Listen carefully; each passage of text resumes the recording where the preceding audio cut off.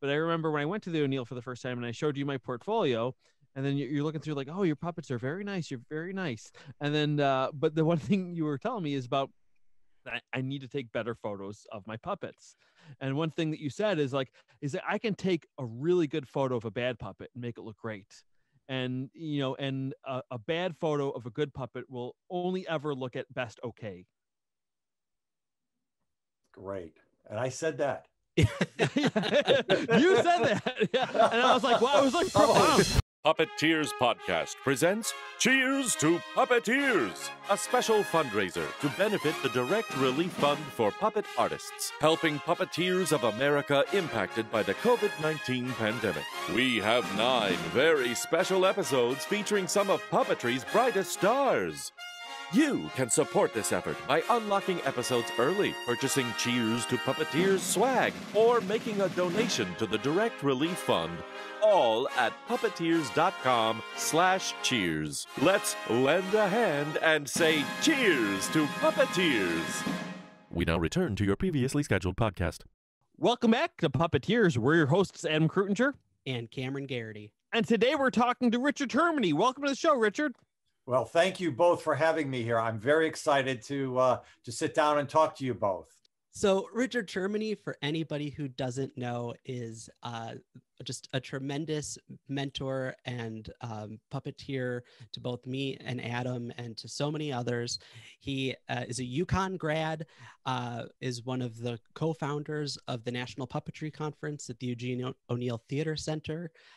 He's one of the staff photographers over at Sesame Street. He's worked in the Muppet shop himself and is just a wonderful, as I said, mentor and educator and just a good friend of ours. We are so excited to have him here for our Cheers to Puppeteers series. Richard Termine, welcome to Puppeteers.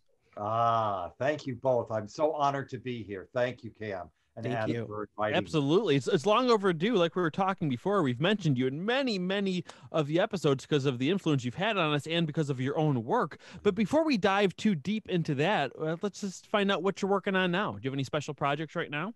Well, most recently, I've been involved in the 52nd season of Sesame Street and photographing on set. And so that's exciting, very exciting in these pandemic times. To be able to get back into the studio and to be with all these talented people on the show and to be documenting their incredible work. So, wow, that's interesting.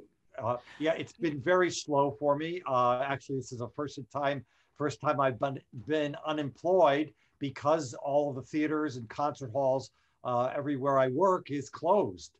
So, because in addition to being a photographer for puppet work, you're also just an arts photographer and right. and doing all that. So, right. Wow, yeah. And so, when you're photographing on Sesame Street, I know a lot of the pictures that you take end up being used for promotional photos and things like that. But especially at a time like now where things are so out of the ordinary, do you see it as part of your responsibility to sort of just capture the set at this time and what the behind the scenes are? Yes, great question, because indeed the whole pandemic protocol on the show is such a big part of how we are proceeding that I have been shooting behind the scenes, documenting the staff, the special staff that is there, that is providing all of the protocol that's necessary to keep the performers and the entire staff on set safe. And I can go through some of the things that were, in terms of being tested every 2 days to be on the set. Everyone is masked except the performers when they're about to do their scenes.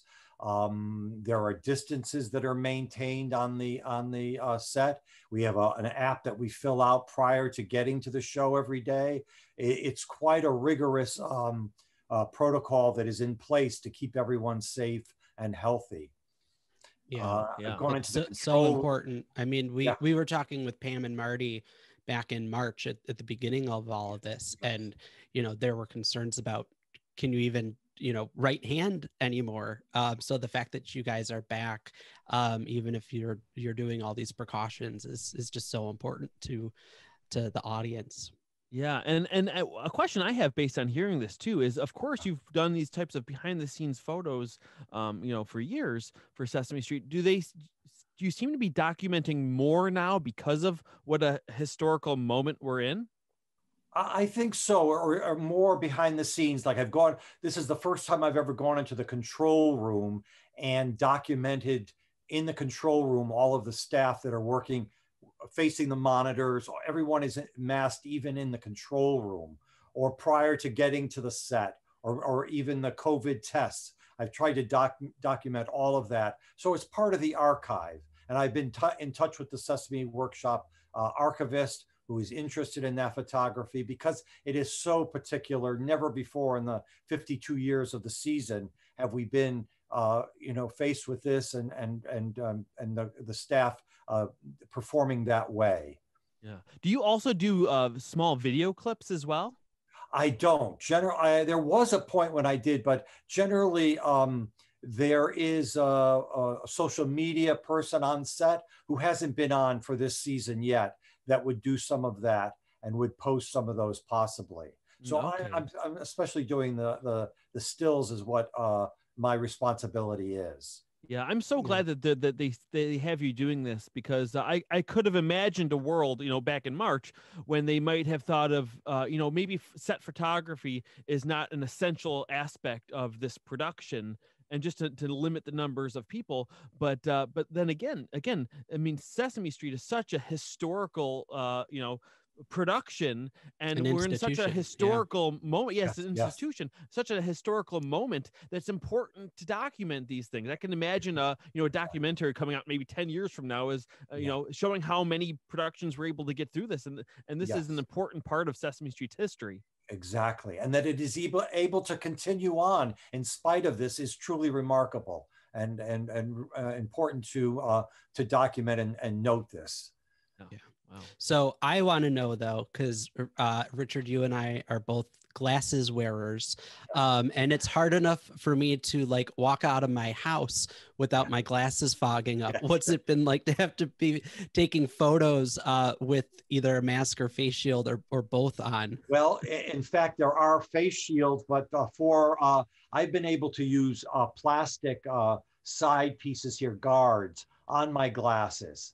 But it does take, they haven't fogged up on set because the temperature is pretty consistent. It's, I feel like my hair is down over the reflection that happens within the guards. It takes some getting used to, but I'm lucky I don't have to wear goggles over that or a plastic shield. You could just get a prescription camera, right? Get the lens. Yeah, exactly. They probably make those, right? Yeah, by now. Canon's had 5 months to figure something out, or 9 months. Yes. Oh gosh. Oh, yeah, can I get the Canon 5D nearsighted, please? Yes. Well, actually, you are able to adjust to your glasses the focus to adjust to your whatever your prescription is on your glasses. So that is a dial within the viewfinder of the camera to adjust it, so it's very precise to your glasses. Oh, really? Oh, okay. wow. I didn't know that. Yes. Yeah. I'm not a glasses wearer, so I didn't realize that was, I did notice it would get out of focus, but I didn't know that would necessarily affect, of course it would affect the person's vision. And people will take my camera up to, I'll say, take a shot, they'll put their eye up and they see it out of focus and they're trying to adjust, not realizing that I've adjusted it to my glasses. Oh, wow. And to my Wow. Huh. I'd never thought of that before. Holy cow. All right. I'm glad I asked. Well, we'd love to go back and sort of find out how you became the artist that you are today. What was your sort of artistic upbringing growing up? Well, I have some slides, so I'm just going to tap into my my images that I prepared here. Great. That will help me reminisce with you both. Perfect. A visual tour. So my affinity and my connection with puppetry began from early childhood. And I have here a photo of an early Christmas, approximately 1961, with a Jerry Mahoney puppet that I had. And I also had Pelham marionettes. And this is a cardboard stage I had, and I still have this marionette. And an important experience for me was in grade school. there was a school assembly and a production, a marionette of production of Rigoletto. And at that performance, I think I was dabbling with puppets at that time, but at that performance, I was hit in the most amazing way. I was moved, and it was like a lightning bolt hit me in terms of the experience and what I felt watching this this production. I immediately went to the library and I started to, I took out the books on marionettes, on puppets, and started to build them. And and my father built marionette stages for me, and I built numerous puppets. And so it really took off from that point. And how it evolved was I continued through high school. If there was a woodworking shop, a woodworking class I was taking, I was building puppets. It was something that I was, any way that I could, I was involved in puppetry.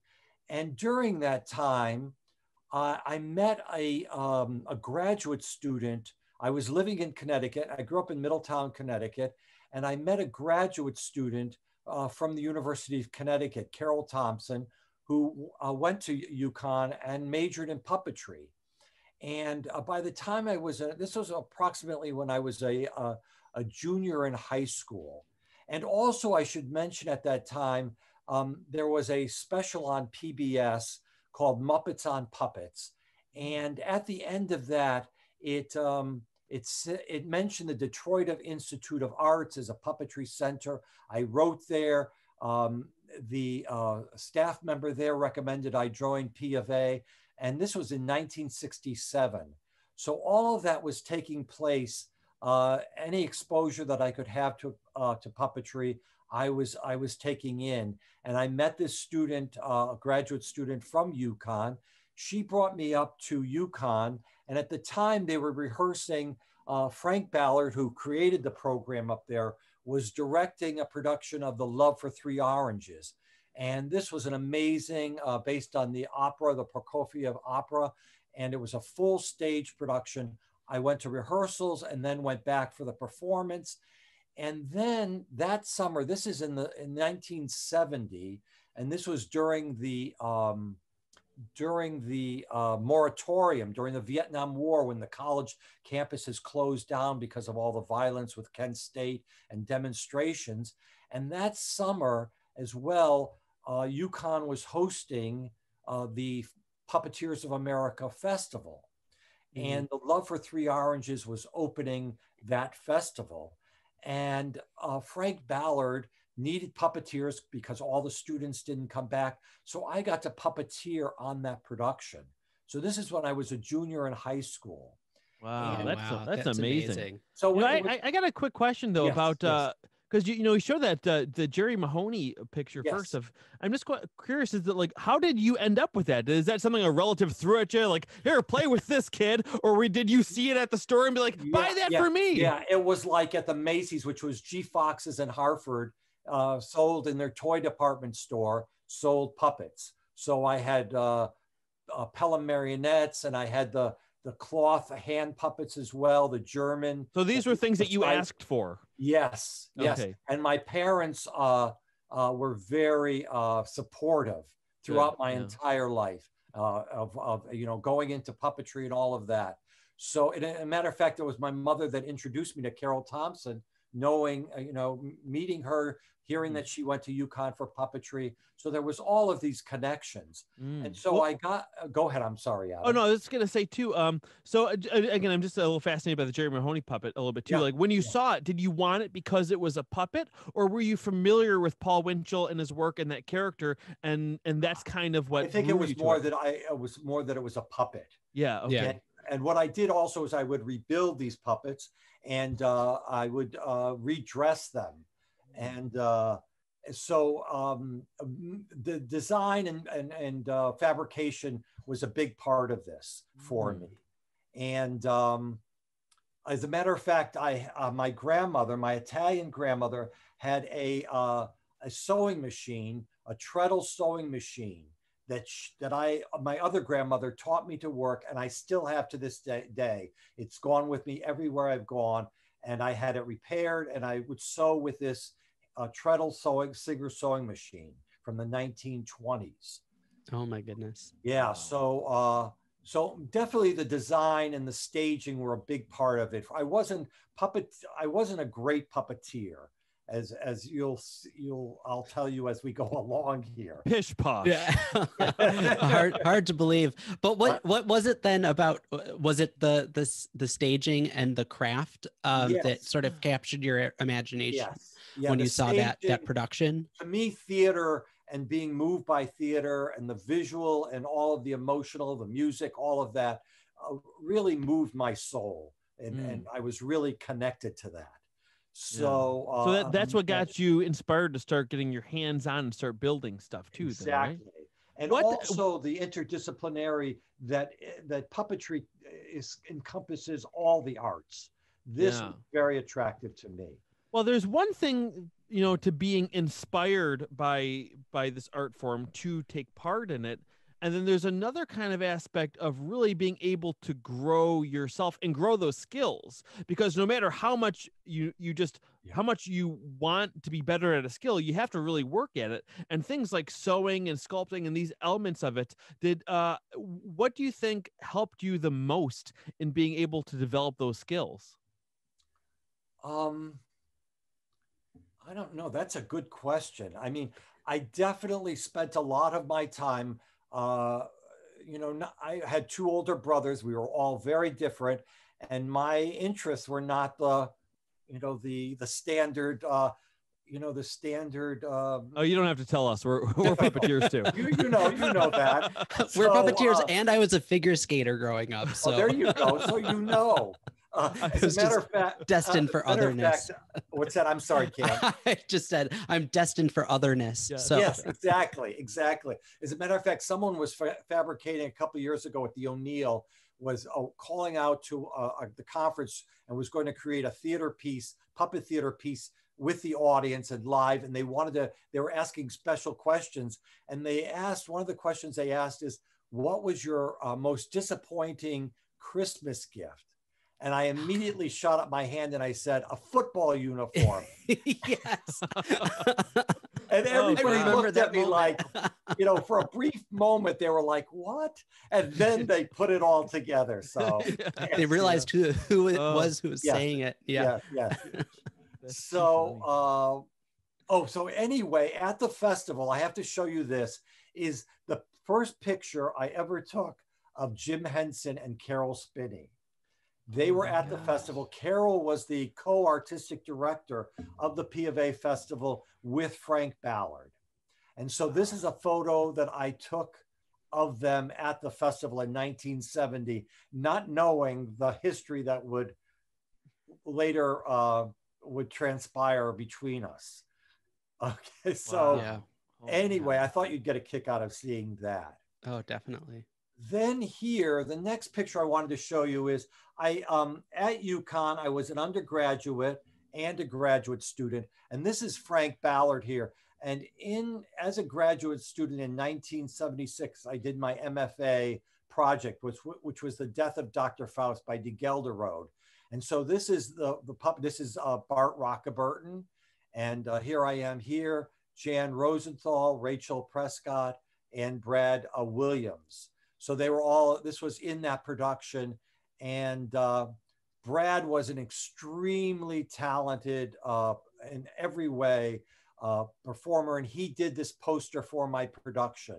Originally, it was a gift. He did as a rendering, and then he created this artwork. And Brad was the lead character. Here's a puppet of the devil. And it was done in the round. It was done in a Mobius environmental space. And it was a whole thing of double actors and double puppets.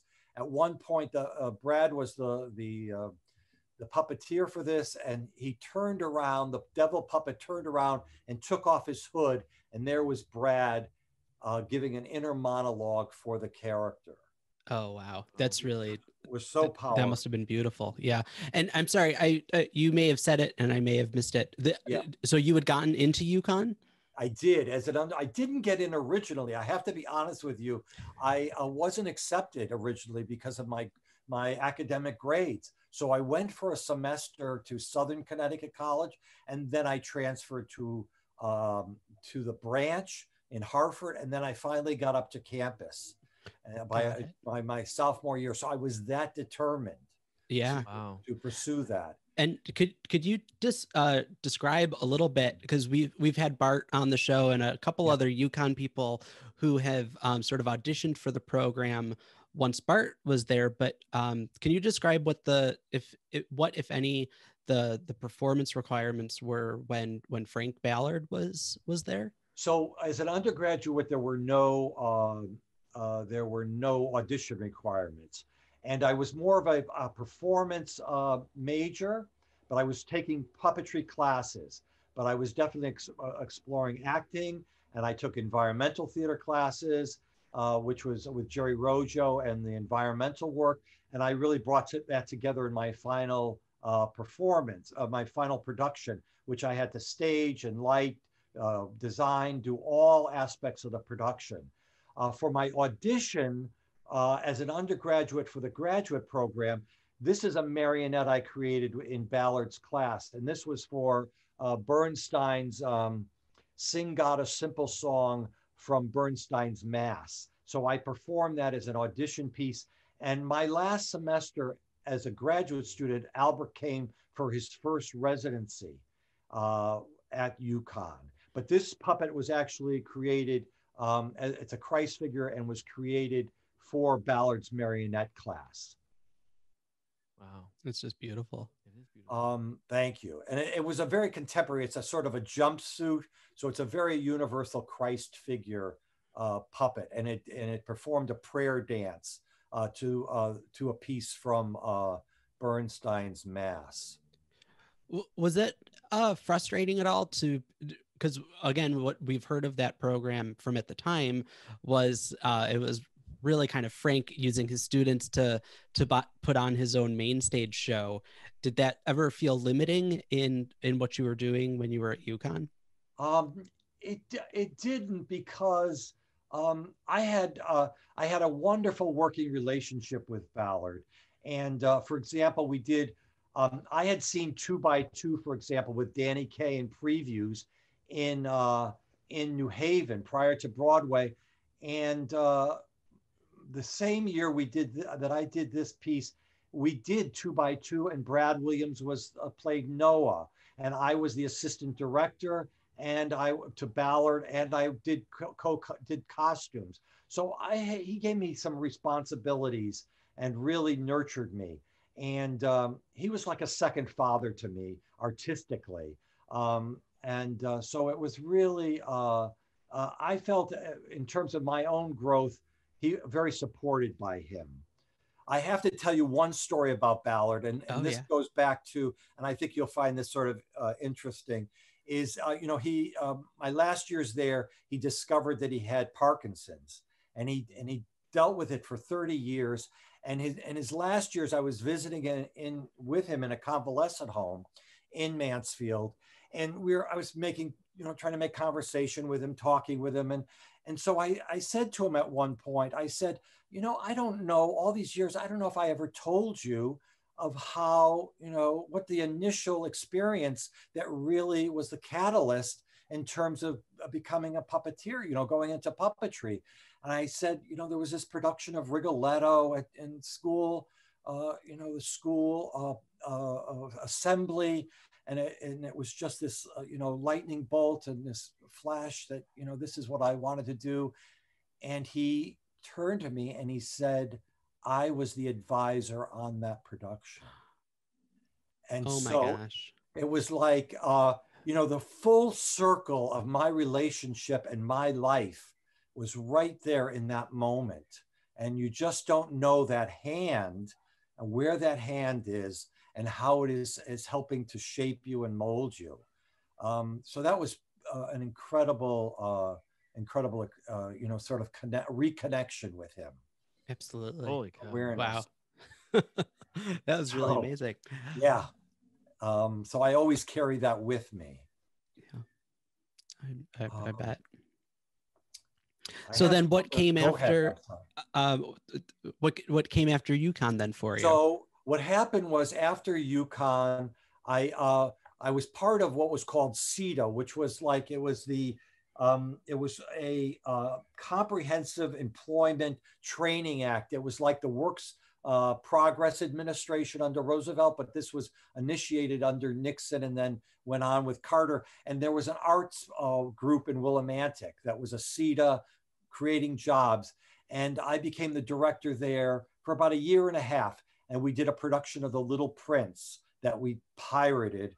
And my friend Jan Rosenthal, who I went to UConn with, did the designs for this and was all soft sculpture. And we toured with that. Then after that, I got a job for a couple of years at colleges, upstate New York. And let's see, where did I do this? This is a production I did in the 80s. And and this was going back to the original play, one-act play of Madame Butterfly. Madame Butterfly was originally a one-act, and then it was based on a story. Then it was a one-act play, and then it was created into an opera.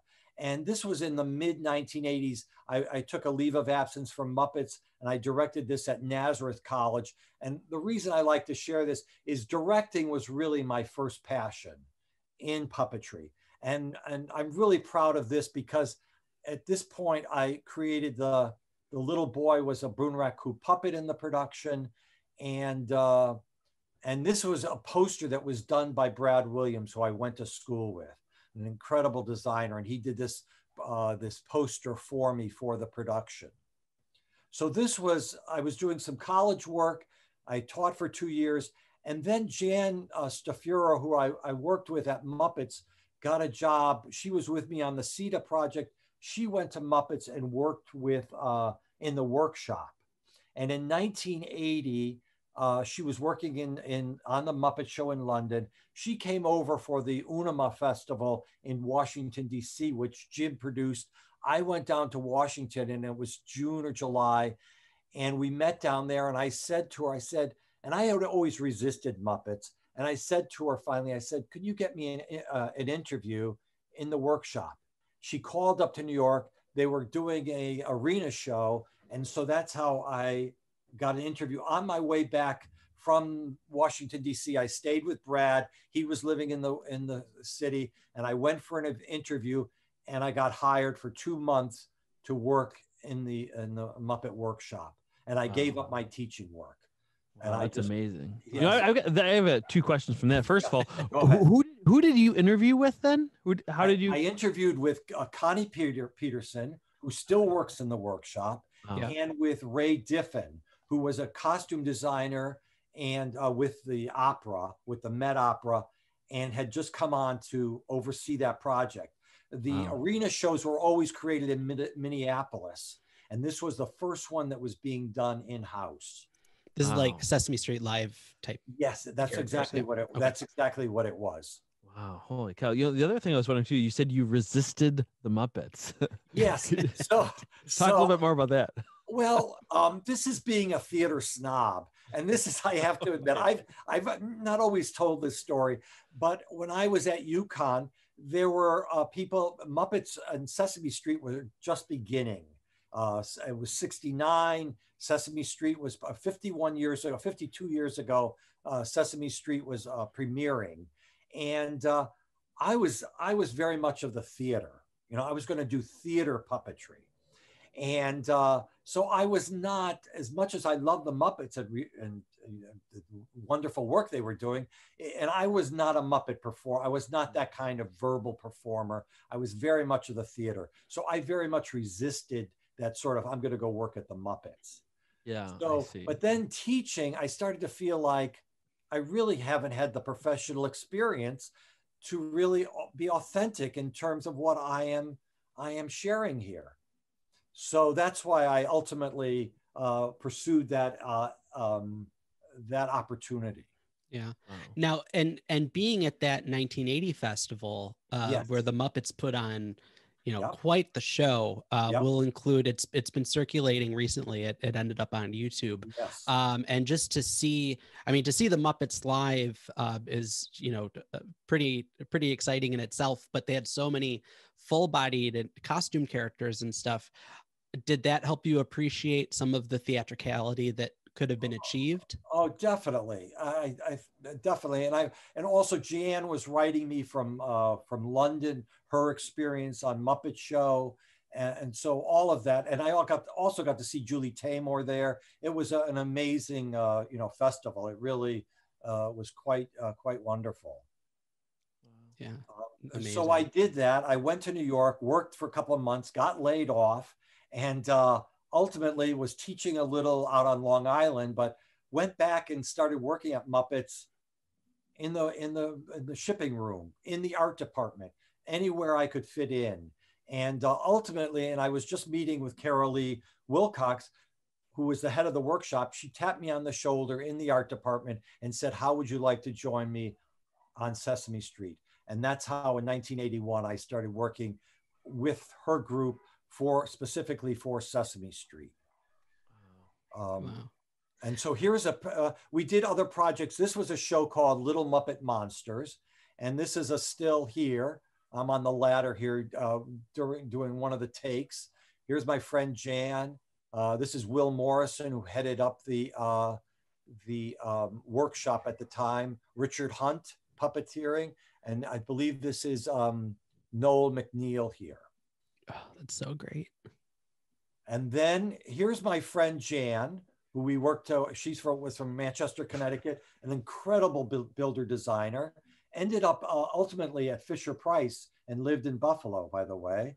And no kidding. I was just going to say that's right in our backyard. Yeah. She worked up there and then started her own toy design. And she was my best friend.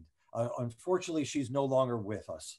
She passed away, and such a loss and such an incredible talent. But she was the one that got me my interview and my job there at Muppets. Actually, you know, a quick question in case I missed it. Are you doing photography as a side hobby this entire time too? You know, well, what happened is that Jan started taking she was a real influence on me. So she started taking some photographic classes. So that sort of put the bug in my ear. Then when I was teaching upstate New York, I was doing technical directing. There was a student that was doing photography. So we set up a dark room and I started dabbling in photography then. So that's when the seeds were sort of planted. And then I was in the workshop. This is Placido, by the way, one of the characters I designed. And let's go here. Then I started documenting. So when I was in the workshop, I started taking up the camera and documenting what was happening around me. And one of the things that Carol Lee did with us is that when we built something on the show, I was in the workshop, there were people on the floor of Sesame Street, but when we built something pretty substantial, she would have us go onto the set and we would do the rigging and we would do the follow through during the taping. And we would learn by that process of seeing what we built, how it worked, how well it worked, and what we could have done to enhance it and how we needed to rig it to make it work. So when I was there on set, I saw there was a still photographer there. I was dabbling in photography and I thought, this is something freelance. I'd like to do this. So I started to take some classes and there was so much happening around me in the workshop. Here you see this is what we were doing the Christmas toy show special. And here is Jim. He would come in and I would see Jim there and I started to document him. Here he is in the workshop. Oh my gosh. And Ed Christie is showing some prototypes of what they're developing. Bonnie Erickson's there, Tim Miller, all these other staff builders, Tom Newby, Fred Buchholz, all there and in the conference room going over the development in the construction there. That's remarkable. You know, one more thing I just want to point out to listeners, just because I know we have such a wide range of audience and there are some younger people that watch this. Yeah. I mean, this was at a time where taking photos to document something was no small task. you know, because I think a lot of people now take it for granted because, you know, you don't have to develop the film in the Yes, same way and develop the photos. And exactly. really, you're essentially limitless now in the amount of photos you can really take. It's so Exactly. disposable the way Yes. that you can just kind of be like, now you can just kind of spray and pray. You just take Yeah. a Yeah. billion photos and hope something Exactly. comes out good. Like back That's then, right. you really had to put, it was a lot.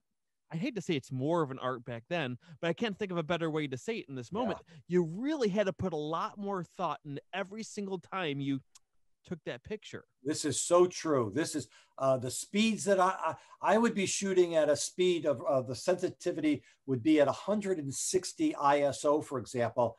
Now I am at 64,000 in terms of what I can capture, just the resolution and all of that and the freedom. I would shoot when I first started on set. I would have a black and white film camera and a film print camera and a color slide. And I would do a setup and I'd have to switch lenses and bodies, and the performers had to wait. And I have to say, now I have to get into black and white. I did it in color and this sort of thing where you were, now it is such a, and not only that too, but you might get a development and realize, oh, it's all trash, it's all garbage. Yes, yeah. Whereas now you can just immediately look, yep, Yeah. good, let's move on. Yeah. Right, You have the immediate feedback. security. Exactly. Yeah, it's such a remarkable, the technology now is so remarkable. yeah, but again, I just wanted to, just for the people listening to, I wanted to point that out too, because again, Yeah. just because like now it's so instinctive for people just to take pictures of things. It wasn't back then, right? Right. You're really Right. capturing history at a time when not many people were doing it. Right. No, it's true. And there was so much visual happening around me. Here's another shot just to give you an idea. This was Ed Christie's workstation, and this was a character that he was a bunny turns into a dragon, but you could see the sketches, all the richness here that I was able to document. That's beautiful. Yeah, I love these photos. At the same time, here's a picture of Kermit Love. So I started to take, now I'm working in the workshop, but I started to take photo classes, and I was surrounded by wonderful, talented people. And I had to do a portrait, for example. So I went to Kermit Love's workshop and we went outside. I said, can I take a portrait of you? So this was one of my first portraits. Someone on the staff of who worked with Muppets, and he built the original Big Bird and continued to work with Jim. And so this is, I love to show this off in terms of what was available for me. Yeah, do you mind? That's an exciting first person to take a portrait of. Exactly. I mean, we've heard a lot of amazing stories about Kermit Love, Yes. and I can only imagine capturing this very moment was in some. There must be a little bit of a story there, because I can imagine him, you know, in a time where you could see the photo. I could let him see him like, oh, let me take it again, and like doing different poses, and based on what we've heard. Well, you could see his eyebrow was up. He very much was conscious of image, knew how to play to the camera. Every year he would be on New York Magazine as Santa Claus, on a motor scooter as Santa Claus, a variety of different. So he was used to a certain degree of, knew to bring his bowler hat out. He was very theatrical just in getting to know him and talk to him. So he was a perfect subject for the camera. Yeah. Beautiful. Here's another picture that I like to, this is one of my first puppet pictures, and I just like to show you this, is when I first started taking photos, I had all these puppets around me and I created a composition. So this is my Faust mask. Here's my marionette Christian. My first marionette, Hansel, a Pelham marionette, my Indonesian, and a Muppet character, but just creating from what was around me and starting to see the potential of photographing puppets. Just wanted to share that with you. I love that. I'm trying to remember, I believe you may have told me this, or I could have made it up in my head by now at this point, but did you also start taking photos to document the puppets themselves? In terms of like scale and just for reference for when they needed to be rebuilt? Yes. So in the workshop, we would have a seamless paper. They had a yardstick that was marked with tape for inches. and then you would do profile, front, side, back views of the characters, and those images would go into their pattern folders, their pattern envelopes as reference. So as they saw that I was doing photography, I might be asked to do things like that, to do documentation like that. Yeah, no, that's such an important tool to have all that. It's making me think of, though, and Adam has shared this story on the show in the past about how depth of frame in measuring photos can sometimes be an issue. Adam, I don't know if you want to throw in about the glasses here for like Avenue Q puppets and stuff. Oh, no, yeah. Well, and even at that point, if we're talking about cameras, even the type of lens you have, the distortion it could potentially have on documenting these characters. Yeah, so like how much the measurement, where you would even have to place that yardstick in relation to the characters so that it was an accurate record. And you want to center the camera on the object is another thing, so you're not distorting perspective either way. Mm-hmm. That you're keeping it dead on as much as possible. Wow, yeah. Well, that's important. Yeah, I even do that for a lot of my pattern pieces and stuff myself, just to get it in a digital form so I can either digitally trace it later or just in case, who knows, I spill coffee on it. Yes. At least I have a starting point, right? Exactly, a reference, very important. Let's see here.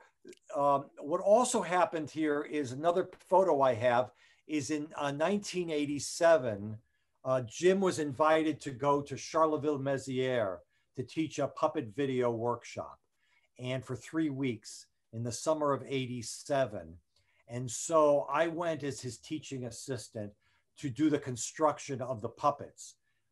And so these foam puppets. So these were all I had the patterns, I brought over the foam, and I would do the construction component to the workshop.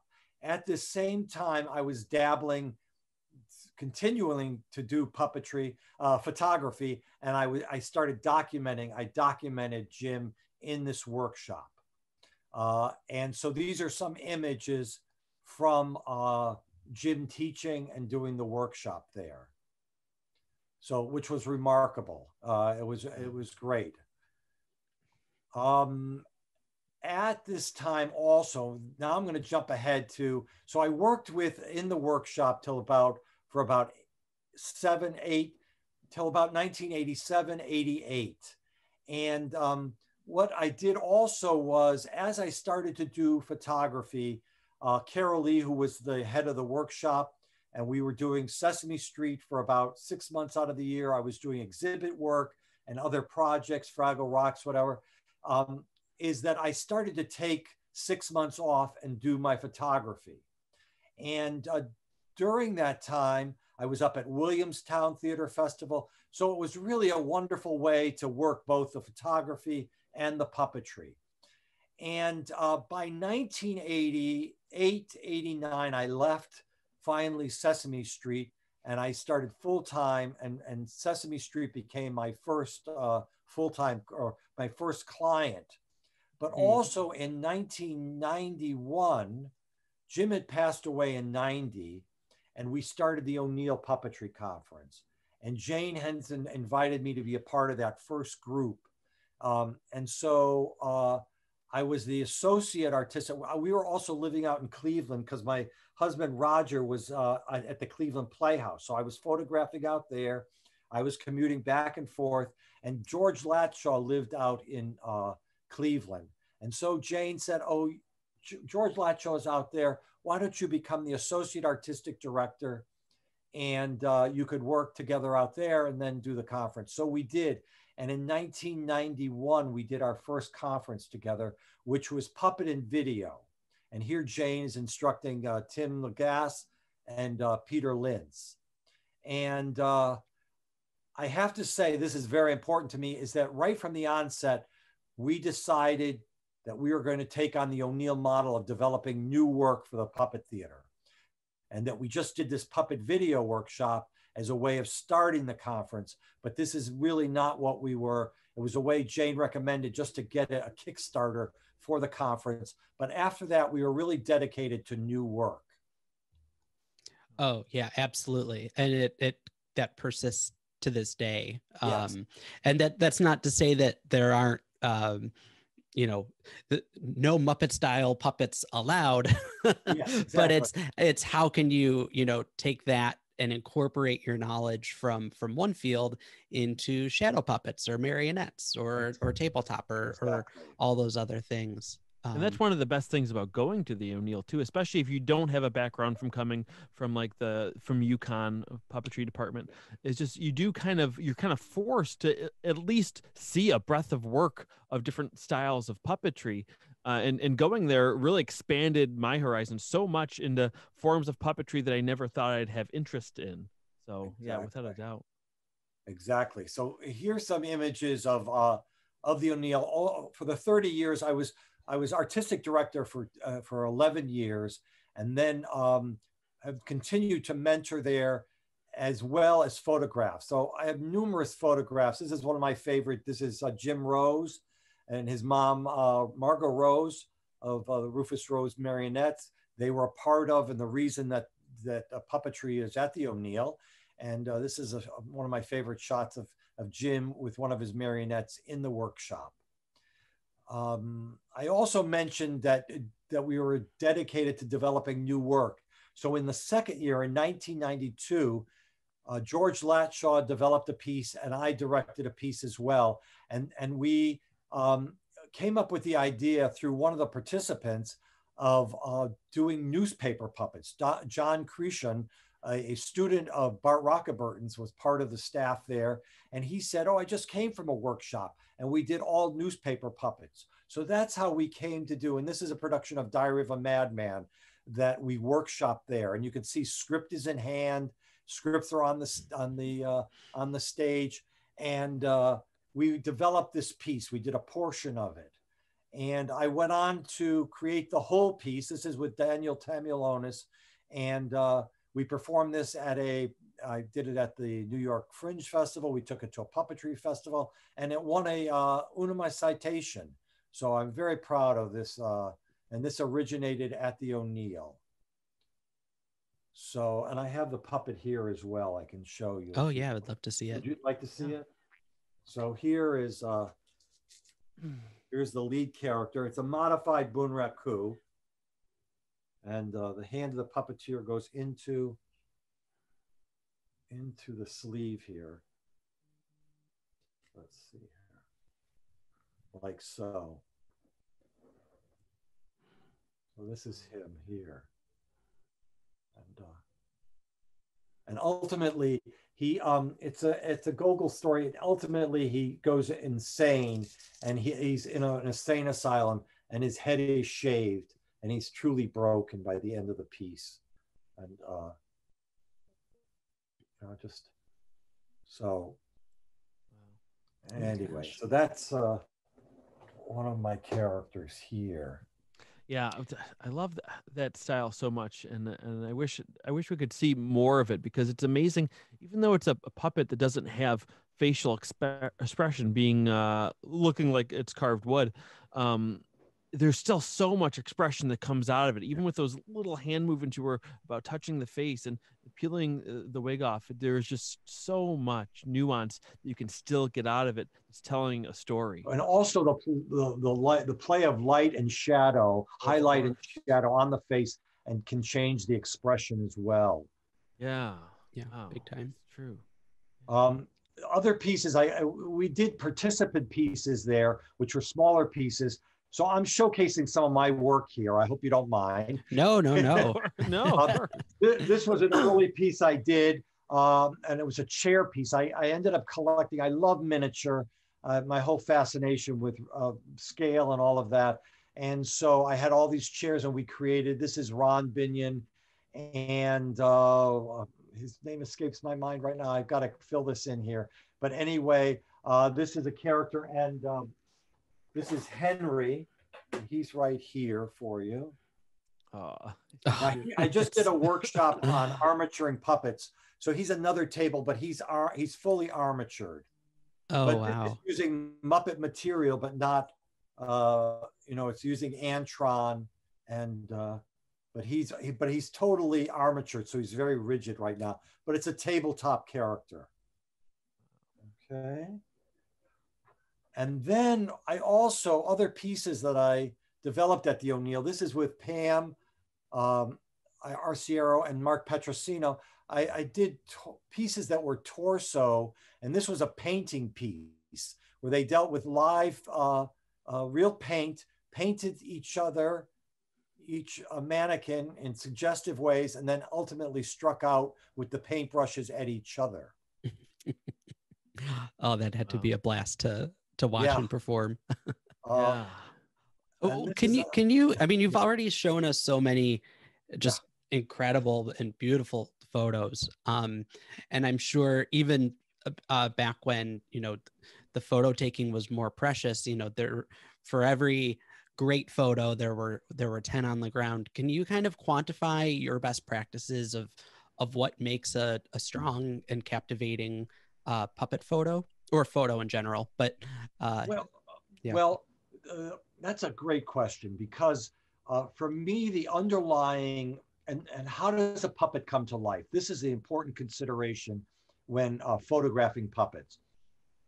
A puppet comes to life through sound and movement. So in terms of a photo, you have a still image. It's important to capture that sense of movement and that sense of action. And that's when the puppet is alive. So you want a sense of gesture and movement, and also the quality of sound. Of course, a photo can't make sound, but if the puppet has a sense that it's creating sound, then that adds another dimension to the image that brings it to life. Also, you're dealing with theater. So you're capturing events. You want something to happen in the photo. There needs to be relationships within the character, within all the objects within the photo, both props and puppet, relating to each other, between puppeteer and puppet. Focus, relative focus. Important is that the character is seeing, that the illusion that the puppet sees is so important to bringing puppets alive. So in the photo, the illusion that the puppet is seeing in the photo, that it is focusing, that is seeing outside of itself, that is also an important part of the puppet photography being successful. Yeah, and one thing I want to point out to that is I think those are things that even the average professional photographer might understand those concepts, but to you, what makes you so great at this is how you already understand puppetry, because a lot of those things that you mentioned are the same types of things to even bringing a puppet to life, as far as like, even like having the tilt of a head of a character so that you can see both pupils to make it seem more alive. And those are the same, you learn that from doing puppetry, but it's also something you directly apply to your photography of puppetry. And trying to, and for me, the experience of photographing is very organic, and being getting a sense when I'm shooting a dress rehearsal, whether it's actors or puppets, it's learning the language that is in front of me, and then trying to anticipate where it's going so that I'm ahead of it as well. That I think my sense as a director really informs my ability to record performance. And also another thing, I like to use that image of the proscenium. As a director, when I was directing puppets and being able to create within that proscenium, now my proscenium is my viewfinder in the camera.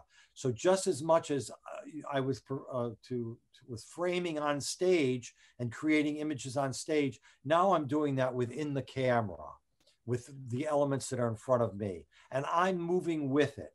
And I'm creating maybe in angles that aren't seen by the audience always. Maybe it's a side, maybe it's a top. I can have that fluidity in terms of how I'm creating. Yeah. Well, and I think that's really evident in the work that you do in documenting Sesame Street, is expanding the frame and letting us see what's happening that connection between the puppet and the puppeteer. Right. And you're sort of sharing that additional story, that story from the sidelines that so often people don't get to see. Right. Right. And for a long time, they didn't want to show that. I have to add that because they wanted to keep the illusion of the puppets for the children. They wanted to keep that alive. Yeah. So it's very selectively that they'll show those photos behind the scenes. Are they still selective of it? I think it's eased up a lot more, especially with social media and that sort of thing. Yeah. Right. Wow. No, those are all great tips for people who would, be trying to take pictures of their own puppets, which I know that's something that you've also done workshops on. I know recently you did one with Little Shadow Productions, Jean Marie Kevins. Right. Unfortunately, I wasn't able to be there for that one, but I've taken your master classes on it over at the O'Neill, and actually I remember something that I think I've said in the podcast before, but I remember when I went to the O'Neill for the first time and I showed you my portfolio. And then you're looking through like, oh, your puppets are very nice. You're very nice. And then, but the one thing you were telling me is about I need to take better photos of my puppets. And one thing that you said is that I can take a really good photo of a bad puppet and make it look great. And, a bad photo of a good puppet will only ever look at best okay. Great. And I said that. You said that. Yeah. And I was like, wow, it was like profound. And literally I went home and bought my first DSLR, and then I remember thinking, oh, a photo is a photo. I was taking all cell phone pictures. And just to be clear, between now and 2013, cell phone pictures have also come a very long way, and they're much better. They have. But back then, you could tell immediately. And I took my first picture of a puppet with a DSLR, and it wasn't even a good photo, but it was, oh my gosh, the difference. Leaps and bounds. I'm like, it made my puppet look better than it actually is. He was right. I love it. And while we're also on the, you were talking about being in the theater and anticipating things. I know another thing that you've talked about is potentially, if you have this luxury, working with the show's lighting designer and really taking archival photos of the show, potentially having them either lighten things or darken things on set. They might feel like you're doing them a disservice, but ultimately, you're really capturing it the best that it can be. Can you describe that a little bit in some more detail? Yes, and sometimes it's not even with lighting or working with having the luxury to work with a lighting designer, but for example, when I'm shooting puppets and puppeteers, of having the puppeteers find their light that is there on stage, tilting their head so they're catching the light. Small adjustments like that can make all the difference. Yeah. And them not even being aware of where their light is, but in doing a setup, and that's the beauty of sometimes doing a setup, is being able to have the puppeteers make those adjustments or tightening compositions for the frame of the photo, things like that you can't always get when you're shooting live. Yeah. And I remember you telling a story though, where of a similar situation, but where the lighting designer wasn't as appreciative of it, because as we both know, photography is an art form, but lighting in itself, especially theatrical lighting, is an art form in itself. Yes. And that, and you were asking them to change the lighting for the photo, and they're like, no, this is my art. This is how I want it to look. Yes. And then you had the hard job of telling them that, like, the camera sees things differently. Yes, exactly. And I want to make it look the way it looks to your eye in the camera. Yeah. The latitude of what an exposure is in a camera is much more limited than what the eye perceives. And is so that knowing that restriction and using Photoshop afterwards, you can open up the shadows. I oftentimes will work on something, if I have the luxury of time to do that, of opening up shadows so that I can give more detail, so that I can make the image more complex and more related in terms of interrelationship of puppeteer and objects and puppets. Yeah. So that's all things to consider. Yeah, definitely. That's excellent. Yeah. I guess what would you say is the biggest difference between, difference and or advice you'd give to people between taking photos of puppets while they're being performed versus puppets that are armatured? Well, I think that the danger of the armature is that the puppets don't have that sense of life. So in terms of giving them gesture and action, you know, even just angling the camera a little can add an energy and a sense of movement to the picture. So that there are certain things that will give it a little more sense of spontaneity, of energy that that armatured characters might not have. So there are pros and cons to be aware of. Yeah. Wow, interesting.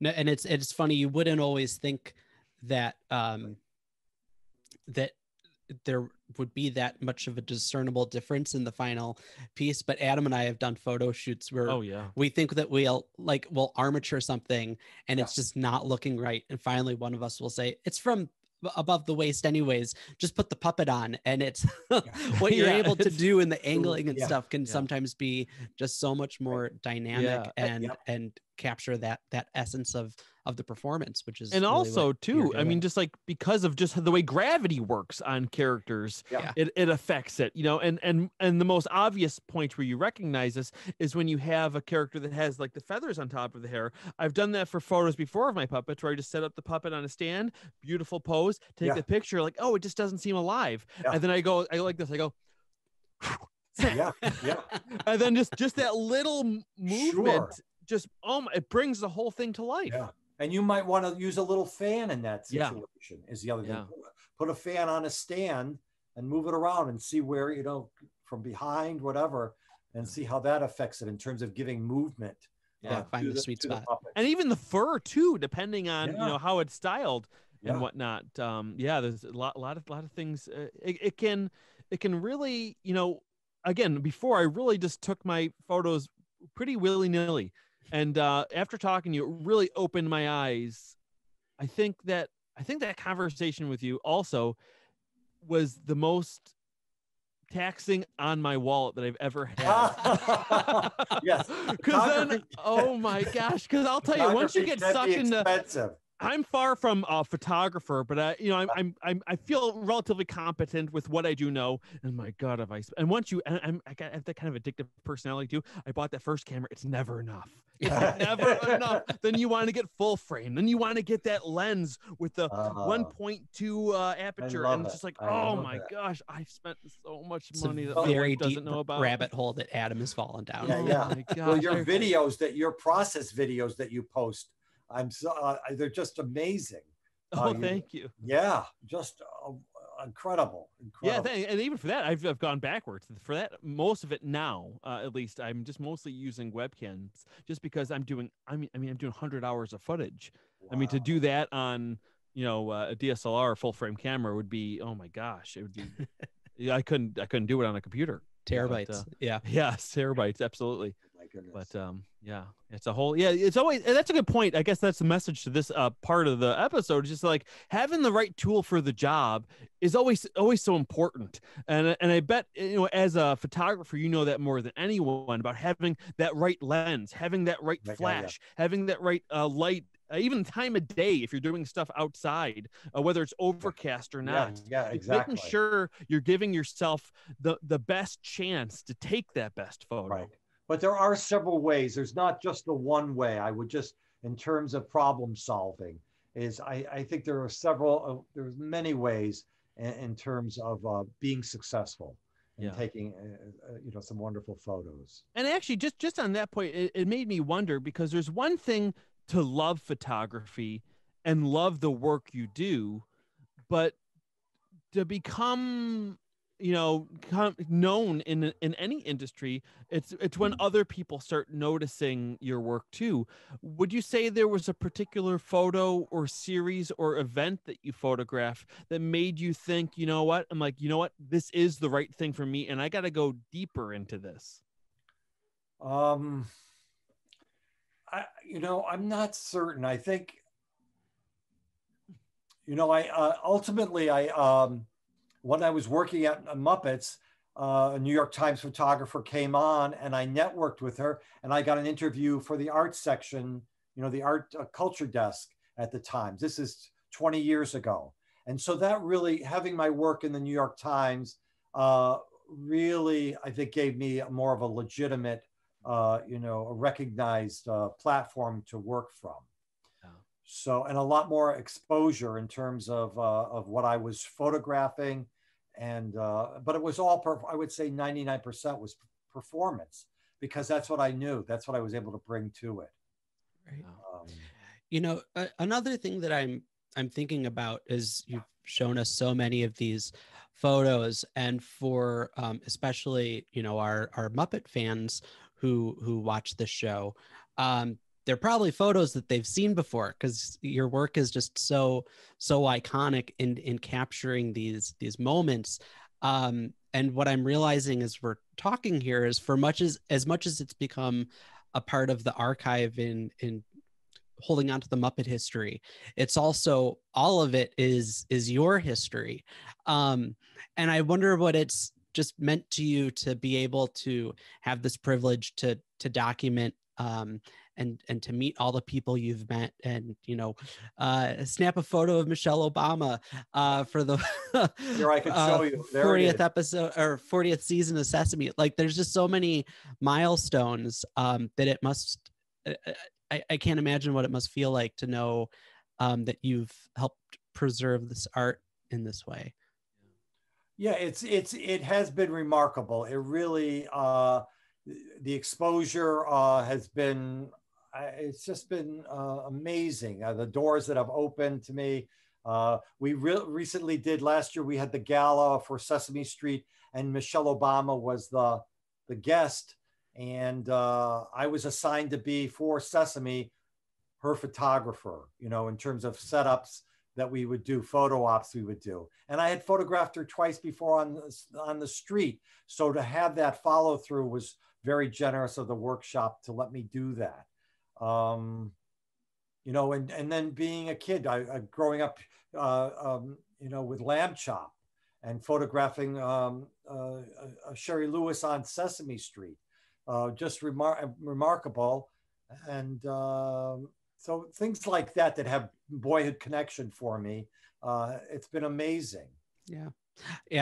I remember the first time, both at the O'Neill and the first time I visited Sesame Street, and saw photos that I later found out you had taken, that I had previously seen in coffee table books or online or whatever, and thinking like, oh, that's nice that they have those printed out. And then realizing like, oh no, these were taken by, these are the real photos. I've been seeing the copies, and it just kind of strikes you like of just all of the human element that goes into recording this stuff. I don't know. I get real geeky about it.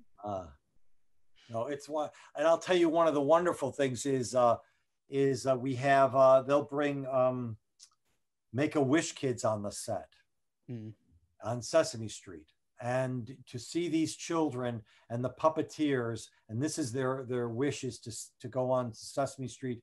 It's so moving beyond belief in terms of seeing this and the magic that these puppets hold and how transformative they are with these children. It's you're shooting through tears. It's amazing. It's to be there is a gift, and to witness it and document it. And I'm sure that, in documenting things like that and everything that you have, that obviously, even if we looked at every single photo that was ever released in any venue, whether it was a book, behind the scenes books, or behind the scenes videos where they show stills, that's only a fraction of what they probably actually have. This is true. Yeah. And what, I guess, I don't even know where the question is there, other than like, not only how do they, I mean, I guess they choose which ones to use based on the context of whatever they're making, but like, some of it will never be used? Yes. Probably, right? And yeah, I mean, you're only seeing, as you said, digitally now we're photographing so much there's so much images that we're creating, and I tend to overshoot, and so I need to, and this is something that I'm always dealing with. I need to narrow down what I'm providing, because it's just it's too much. And even at that standpoint, since you are the one who took the photo, I know, I mean, it's is it your photo? Is it Sesame Street's photo? Is it both of yours? Can you use a photo that they're not wanting necessarily out? Or well, I'm sure try. there's That's a good question. I try to be. I don't, like, I'm not posting things generally on social media. It's really all copyrighted. They own the copyright, so I use it very restrictively. But you have a copyright on it as well, though. Don't you both have a Well, copyright in some way, or not? No, it's really their. I'm shooting. It's work for hire. This is okay. Become much more. It wasn't always that way, but in more recent years, it's become. There's a buyout, and it's really there, and they're copyrighted characters, so you really have to be very careful. Of course.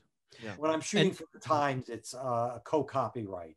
It's a shared copyright. That's what I was thinking, because I was like, I knew that existed in many ways, and even restrictions as far as how photos can be used. Even if they own it, maybe they can't necessarily do anything they want with it, right? So maybe in some cases, I'm not sure. Well, with if it's a Sesame Street, co-copyright, they own it. It's their. Yeah. Interesting. Yeah.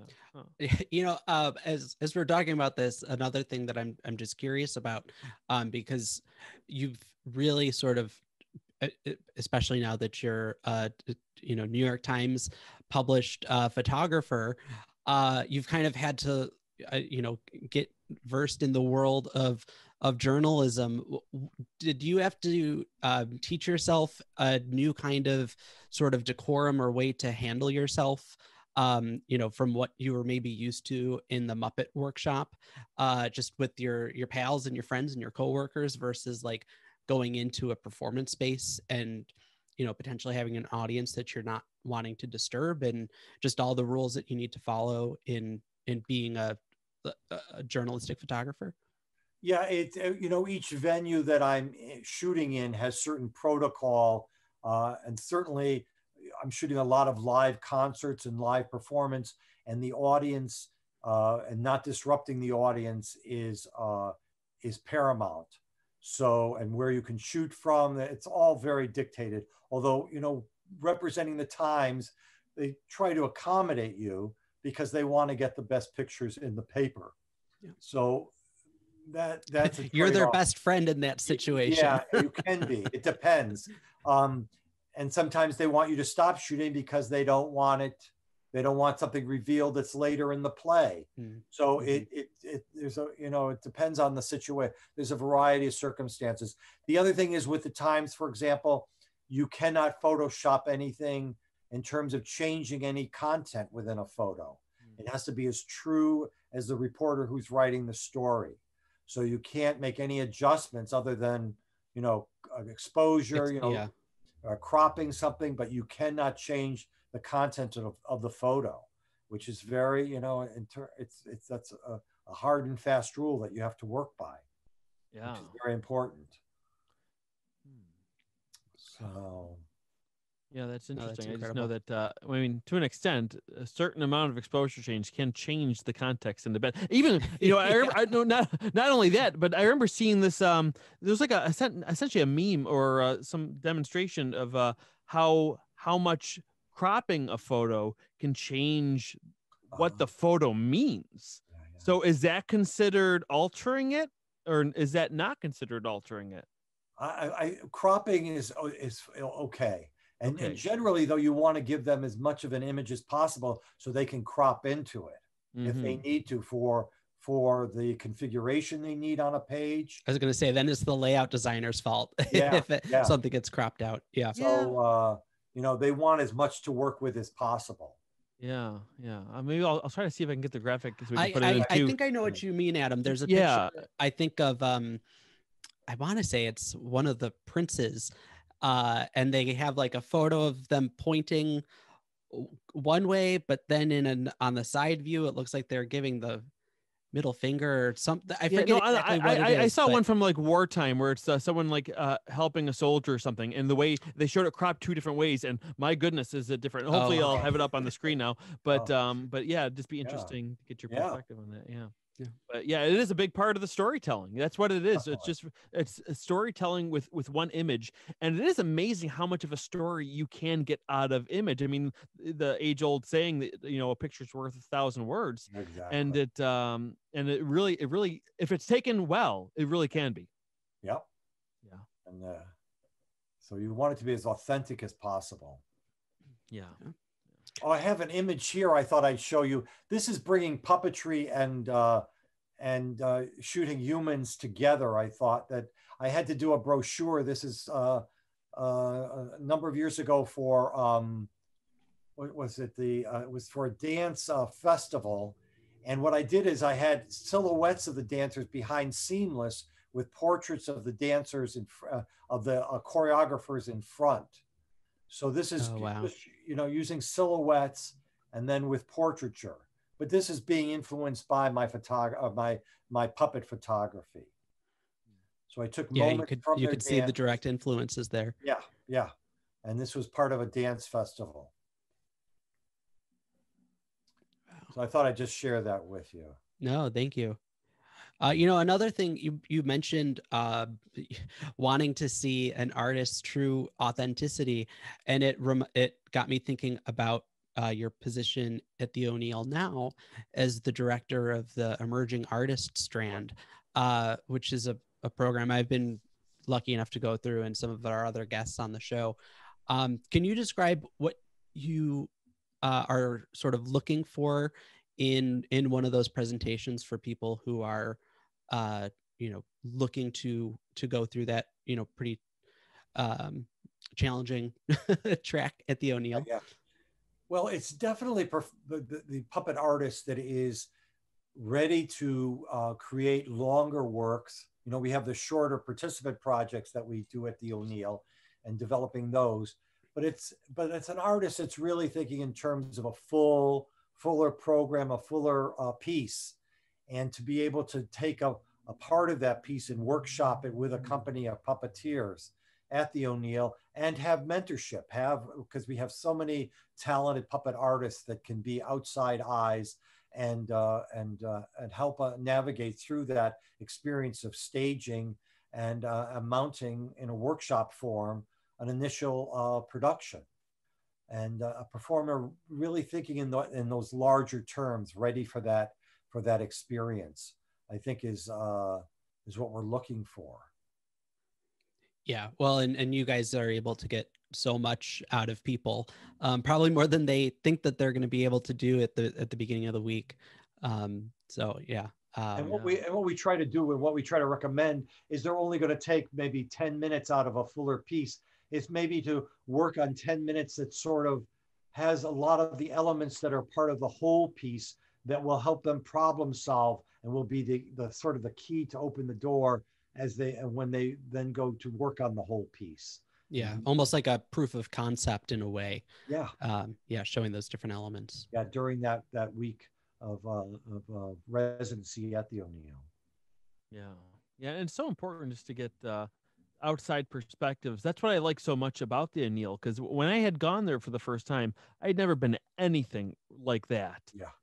I've always been in my own little bubble by myself making stuff, or with just a few close friends. And my first year there, I did a participant piece, and I was assigned to you as my mentor for it. And you were the director of it, essentially. I believe that was the title of it. And I had never been in a position like that before, where it's something like that I wrote and was working on, but someone else was able to have that kind of impact on it as well.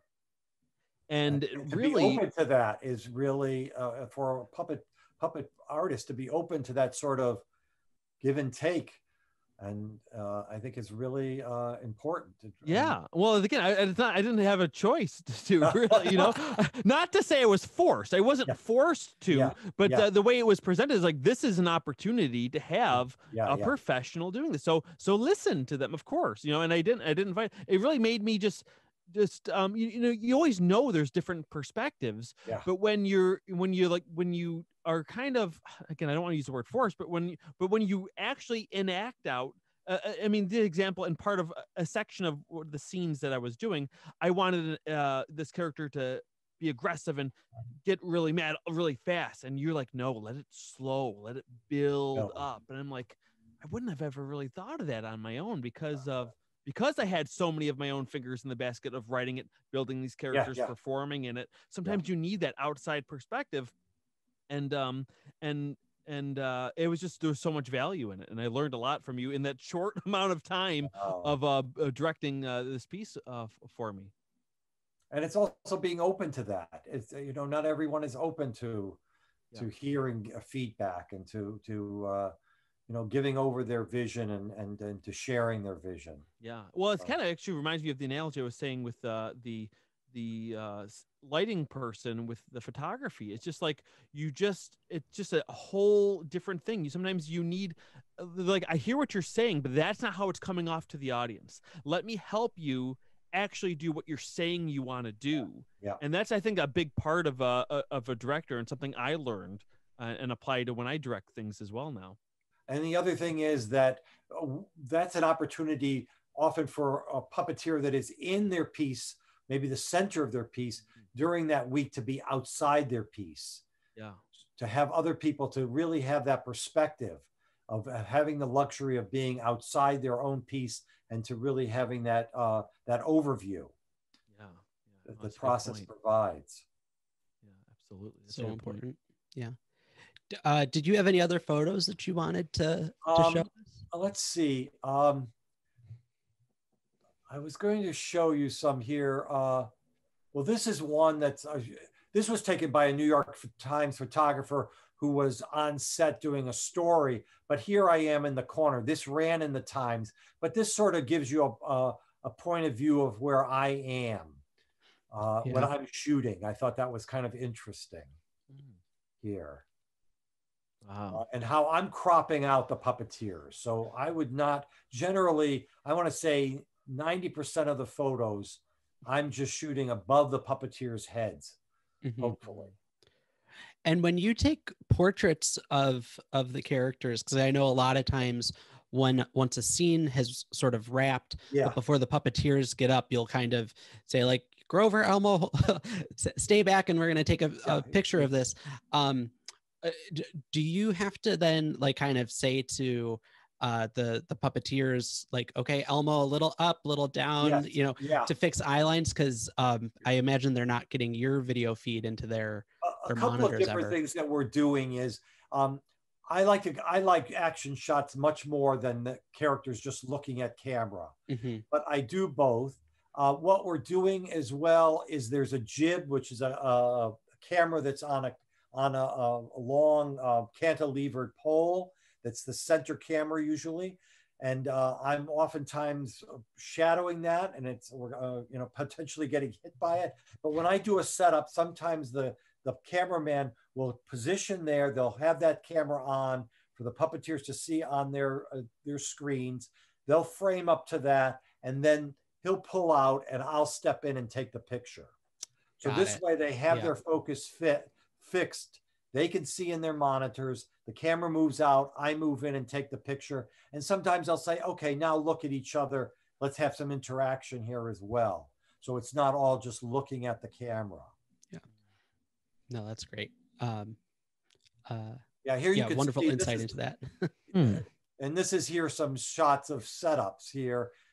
This is, I was shooting for Japanese NHK a number of years. And this was one of the, I did just set up with the characters armatured. And then this was taken, this is one of my favorite character shots of Carol Spinney. And this was actually taken at 1993 in San Francisco at a P of A festival. He did a workshop, and then I said, let's go outside. I want to take your picture with the character. And Laurent Lynn is, who was an art director at the time at the Sesame and worked in the workshop as well, is in the character. But I love this shot here. That's beautiful. Let's see here. And then I got to shoot a lot of puppet theater over the years. This is one of my favorite pieces. This is Peter and Wendy by Mabu Mines with Karen Kendall, and Basil Twist is doing the puppet here of Peter. And then this is Herman with Henk Boerwinkle, which is out of the Netherlands. And this was a piece set in a concentration camp. And then I'll just show you these very quickly here. I oftentimes each year I'll do a mailer, which will be a montage of photos. And I just thought I would just go through these to show you different. This was travel photography in Paris that I did great. a Christmas card one year. And then these are a mix of, I shot a lot of Cirque du Soleil. This is Evita on Broadway, Carnegie.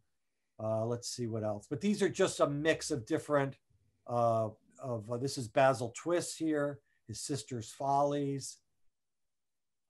Just to give you an idea of a lot of the performance stuff. Wow. But it's catching, like this is, you know, catching at the pinnacle, composition. Yeah. Here's a lot of theater shots here. And no, I love these collages, and yeah, so seeing all the work come together and the different performances and different shows and such. Thank you. So, so that just gives you an idea of a variety of Muppet stuff. So this would be a setup here. Mm-hmm.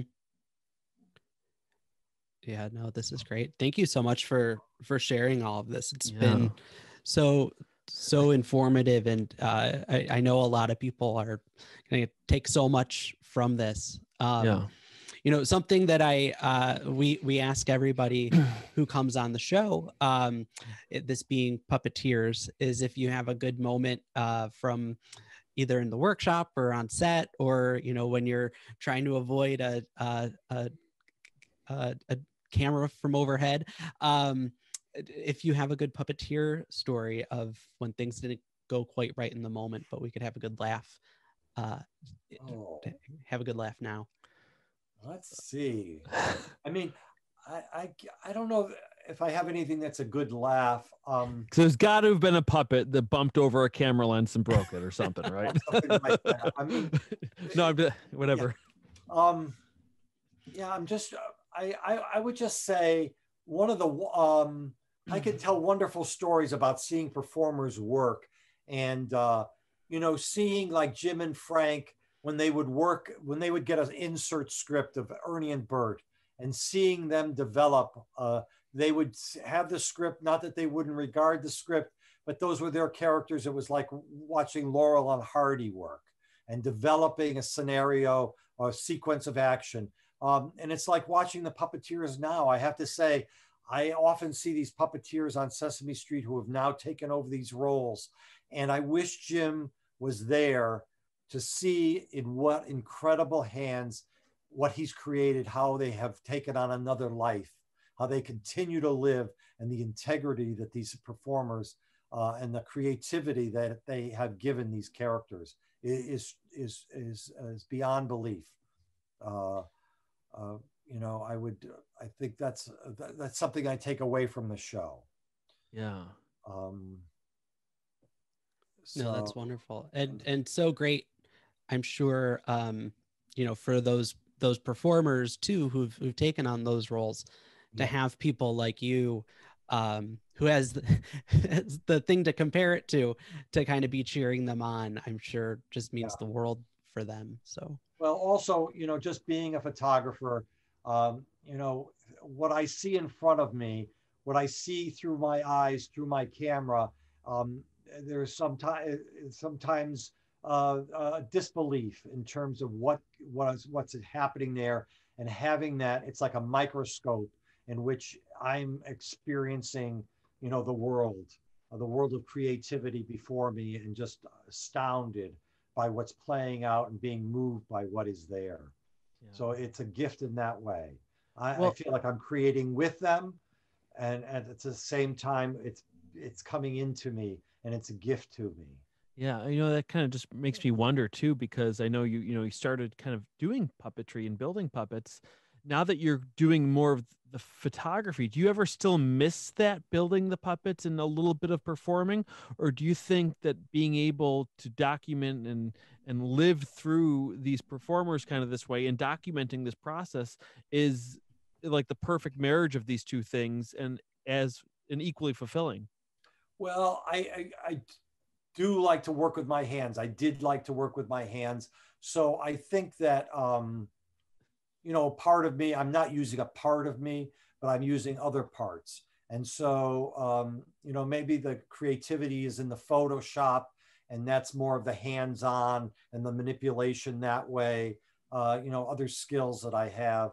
And I did do directing, I did do pieces at the O'Neill, and that was very satisfying, and that part of me. And, I think in another life, I would have been a director or those are, but life takes you in directions of opportunity, and doors open that I didn't know that I was going to pursue. I would never have said in my college years, if someone told me I was going to be a photographer, I would never have seen that as a possibility. Yeah, So you don't know. That's the other thing I tell people who are beginning their journey: be open to possibilities. I mean, that's a favorite word that Albert Grosser always used, is discovering the possibilities of whatever you're creating. And you don't know where your life is going to take you, where your creativity is going to take you. But being open to those possibilities, that's the gift to carry with you. And things will happen in your life that you never even thought were possible. So for that, I am thankful, and I say, and I share that with people, to be open to that. That's beautiful. Yeah, no, that's wonderful too. It just yeah. It's got me thinking about a couple other things a little bit too. Just thinking about how how wonderful it is that, again, that Sesame Street has the foresight to think about documenting this part of it. And I think that's something I'd want to encourage listeners who are doing their own productions to try to budget that in, because like I mentioned in the beginning about thinking that it might not be seen as an essential aspect of a production, but the history of what you're doing is so important. And I think smaller productions don't do it enough to hire somebody. And I'm lucky in some of our past productions that Cameron had the foresight to bring on a photographer. I never even would have thought of that. I know a lot of the performers were taking their own photos, and actually even on set and stuff. Sometimes we see some of the Sesame Street performers and whatnot have their own little behind the scenes photos, which is an interesting aspect to it too. But there's just so much value in not just documenting it, but also hiring somebody to make that their priority and their job, and you're just going to thank yourself later for it. Yeah, and just to document the world around you. With the cell phone, I mean, now I have a dog. I'm out in the park. I'm walking, and when I'm walking in, I'm taking pictures even with my cell phone, and I've gotten some amazing photos, learning how to use my cell phone, and it's there, and it's not carrying a heavy weight of, equipment and all. And it's remarkable, but seeing the world around you and documenting it can be very rewarding, and will also inform you when you go to photograph your puppetry. Yeah, no, wonderful. And what's the best way for people to follow your work and to see pictures that you're doing? I have a Facebook page, and I have an Instagram. To tell you that I'm not using it that much at this point in these past months because of the pandemic. And so I should use it more. But that generally I'm posting. I used to do a photo of the week and all of that on Facebook. But when I was working, I've really spent the last few months really dealing with my archives and getting my archives in order. And not that they haven't been, but just working on that. And so my output hasn't been, hopefully it's going to, I have Oh, hope. it's all right. Just a little spring cleaning, we Yeah, all do yeah, a little yeah. quarantine cleaning Yeah. now. There's like you said, there's a little, but definitely check out his And social you have a medias. beautiful Yeah, website as well. And here, I'll just show you, this is my office, and I have a lot of images, and I've been doing a lot of framing of work and that sort of thing, and having a great time doing that. So Yeah. So anyway. definitely check out his Instagram, his Facebook page, and his website. It's all on the screen now, and be sure to follow all the beautiful pictures to come. Thank you, guys. This has been truly wonderful. I really had a great time. I hope it's been good. Thanks so much, Richard. Same. Richard, thank pleasure. you so much. We really appreciate you coming on for our special Cheers to Puppeteers, and we'd love to have you back. Thank you so much, guys. Thank you. Bye. We're at the end of another episode of Puppeteers, but the fun doesn't stop here. Visit puppeteers.com for show notes and links to projects mentioned in this episode. Make sure to follow us on Facebook, Instagram, and Twitter at PuppeteersPod, where we're posting new things every day. Puppeteers is edited by Matt Bowen and made possible thanks to viewers like you. If you enjoy this content, you can join our incredible Patreon patrons who are supporting the show for as little as $1 per episode. Those folks get access to early releases, uncut episodes, official Cup O tiers just like we use on the show, and could even submit interview questions for our guests. Go to patreon.com/puppeteerspod to learn more.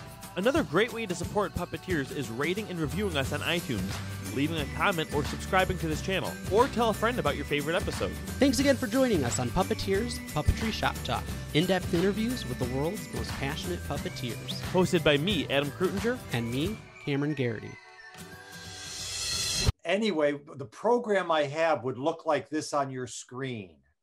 Yeah, and you know what? I did a little research, and if you want to be able to show this to us, that's great. But we're just because we don't, it's a little clunky for people to be seeing, your Lightroom or whatever. I can't quite tell what program this is, but I'm able to. I've pinned you though, so I'm able to just be recording you, and you're showing this to me and Adam.